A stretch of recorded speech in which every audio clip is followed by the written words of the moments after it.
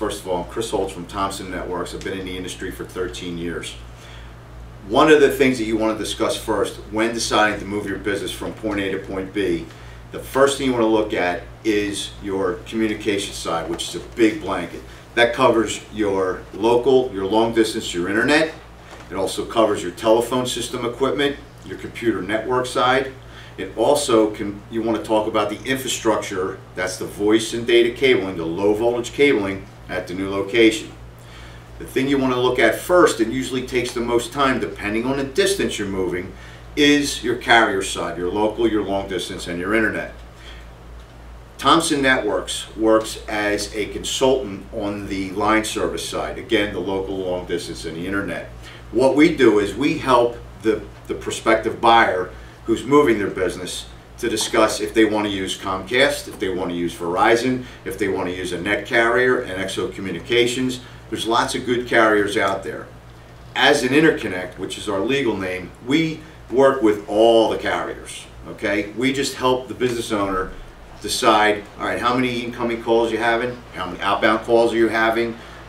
What is your traffic patterns, all right? Do you have enough lines coming in from the outside world? Do you need more? Do you need less? What's the future of your business? Can you decide if you think you're in growth mode?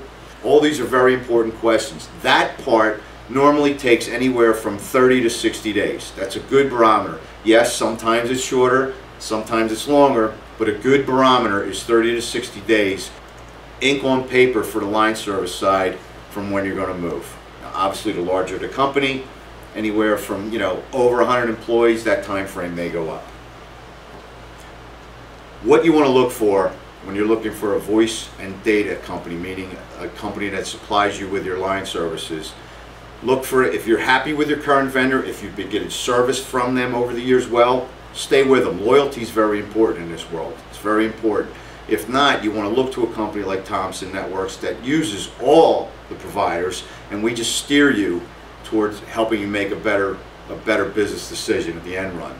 We come in with our equipment. On the equipment side, you want to look at, is it worth to move your existing telephone and voicemail system equipment, or is it time we looked at a new system?